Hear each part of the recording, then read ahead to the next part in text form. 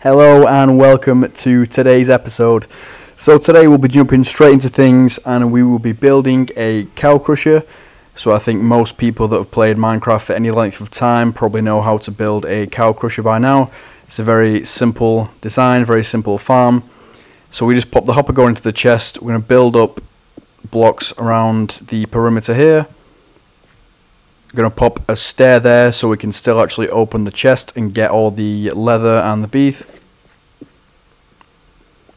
Just going to build up one more.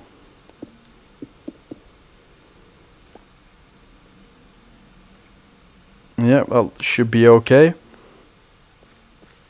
And then now, all we really need to do is just go and find ourselves a bucket. Ideally one that's filled up with water. So we'll go fill this one up now. And here we are, we fill up the bucket, just pop the water in there. This is so the cows will float on top of this. And to stop them escaping, we'll be sticking a fence just above them a little bit later on. Right now I'm just building up these stairs so we can actually get the cows to walk up and fall into here.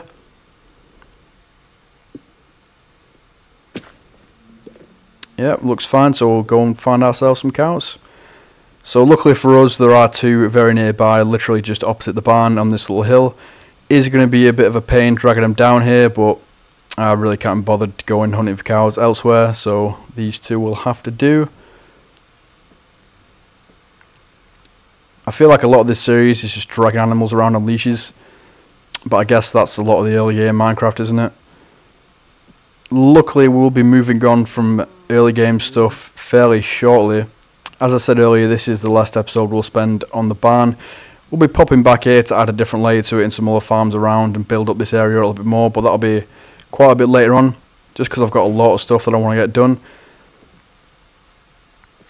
And here we are, we've got the cows back. Now it's just a matter of walking up these steps. They should follow us up like so. Just edge out a little bit and he should follow me, spin around and then drop in. And then all we need to do, just like every other farm that we do with animals, run away, the leash breaks and it's in the chest. Now we'll just pop the other one in. He's currently stuck on the trapdoors. And when we have both of these actually in the farm, the device, all we'll really need to do is just feed them wheat until they breed, and then once it gets to a certain amount of cows in here, they will die from entity cramming. And their beef and their leather will be deposited in that chest below. So this guy's having a little bit of trouble with this. And yep, there we go. Don't know what it is that causes them to do that crazy spin, but I think all animals do it when they've fallen through like a one block hole. So we've added the fence post here. This is to keep them inside, otherwise there is a possibility at least that they might be able to float up and get out. And we're just going to remove the outside blocks here.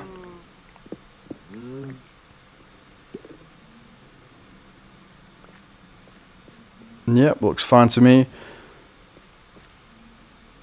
Now it's just a matter of decorating the place. I think I'll just pop in some different bricks here to see the textures. So I've decided to keep this place one level above ground, just to add some levels to the barn. Also so we can access the chest a little bit easier. Maybe we'll just stick some stairs here for now. I may revisit this place a little bit later on. I am kind of rushing a little bit just because there's so much to do. And I really want to make a start on that giant flame chariot copperhead, which I believe is going to be my absolute magnum opus. The greatest thing I've ever built. It's going to be functional as well, which is going to be crazy. I'm not going to tell you what function it's going to have. You have to find out at the time, but it's going to be fantastic. Yep. So we bred those now. They've produced a calf. I mean, it takes quite a while to actually get enough in here for it to start working, just because I think the limit's 25 before they start dying from entity cramming. And looks like it's raining, which isn't good.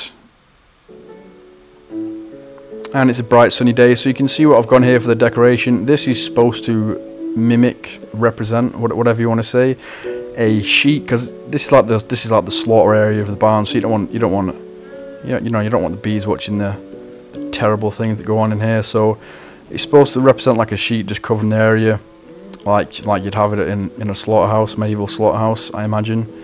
Although I've never seen a medieval slaughterhouse, or nor did I live in the medieval. I can't even speak.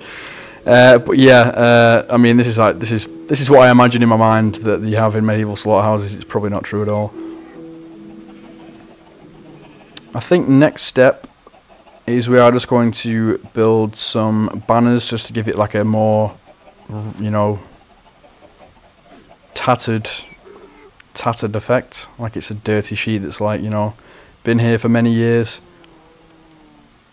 No, I guess looms are not how you make banners. Is it just a stick surrounded by a wall? Yeah, it is. Right, I'm stupid. You don't need to make a loom.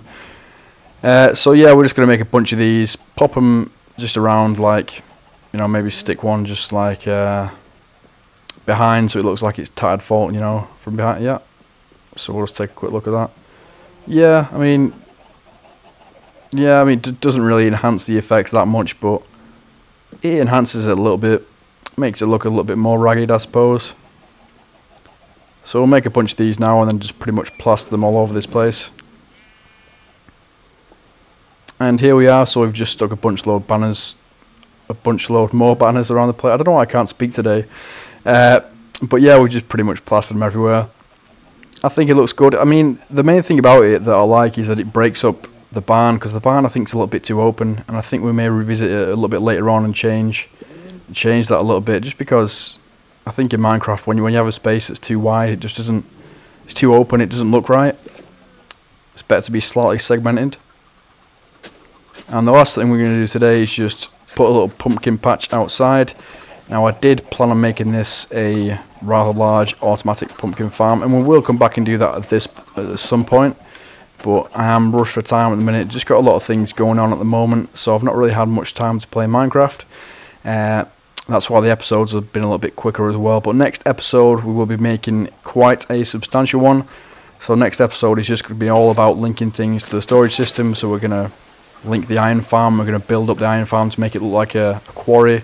We're going to have like minecarts coming out of it to our storage system. We're going to link the storage system to the trading hall below with pipes and things like that. We're going to link the auto smelter to the trading system.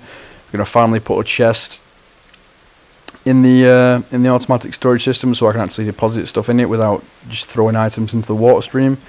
So there's going to be a lot of building, and then the episode after that, that's when we're going to go hardcore. We're going to start the giant copper flame chariot head, which is going to be the main architectural focal point of the base.